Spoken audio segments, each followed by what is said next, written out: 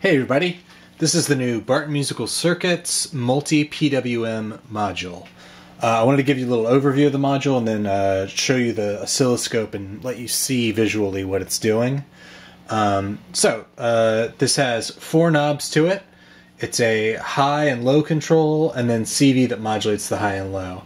So the way this module works is there's a bank of 7 comparators that the same signal goes into all 7 of them. And this controls the highest one and the lowest one's threshold voltage, and then the ones in the middle are a mixture of these 2 voltages. So what you get when you do that is like kind of a stair-stepped looking waveform. So it's a bunch of PWM circuits in parallel with each other with the 2 controls that control all 7 of them. And then, so down here we have the 2 CV inputs. I already have this kind of patched up. There's a picture of it on the website if you want to see it without jacks in front. And then our signal input is this blue wire, and then it has 3 outputs that each output is a mixture of a different number of the comparators, so you get different numbers of steps in the stepped waveform. And then I took the outputs and just sent it to my my router module, so I wouldn't have to be patching and unpatching as much during the video. But yeah, it's 6 HP, it's just op amps and resistors in the module itself, so pretty cheap and easy to build, and there's no calibration or anything whenever you're building it. But yeah, let me move the camera over to the oscilloscope, and I will get it going for you. Alright, so this is our bass triangle wave that we're using as our input, and let me turn up the volume just a little bit. And then this is it with an 8-step stair step, and you can see me adjusting the high and low there. And then I don't know why that's so shaky.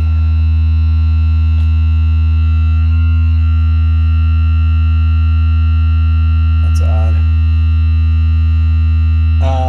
And then this is it with a 5-step output. And then finally with a 3-step output.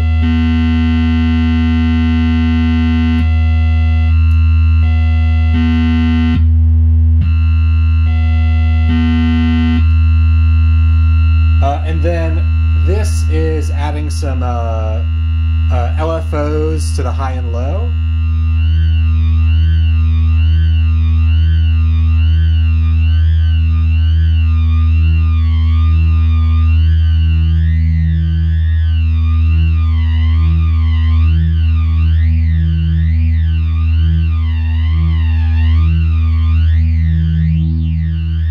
So you can get it so it's like kind of changing between these more triangular patterns, these more squarish patterns when you do that.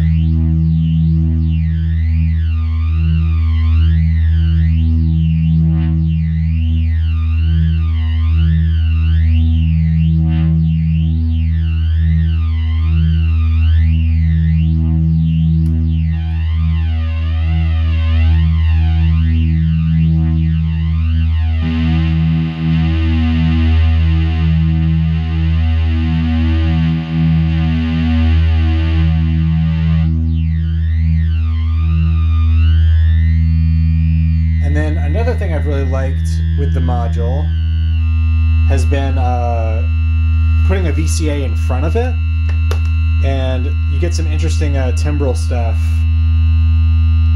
with that.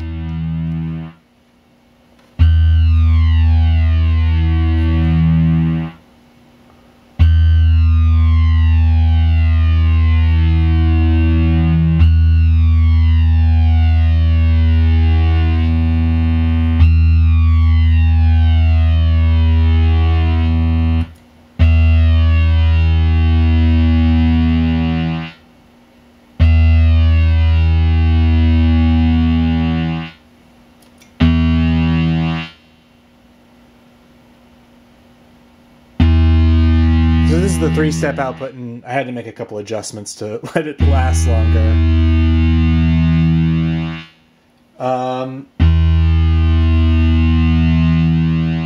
And then I also just wanted to show you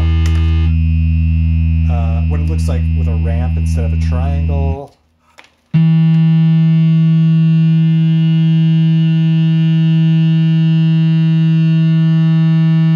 And here's a sine wave, which you don't see too much difference between that and the triangle.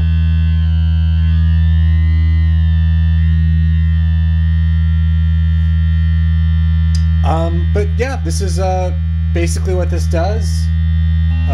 Thank you for watching, and there should be a link in the description on to my website where you can download the PDF documentation, and I also have some MP3 recordings of these same 3 patches that I just showed you. So thank you for watching.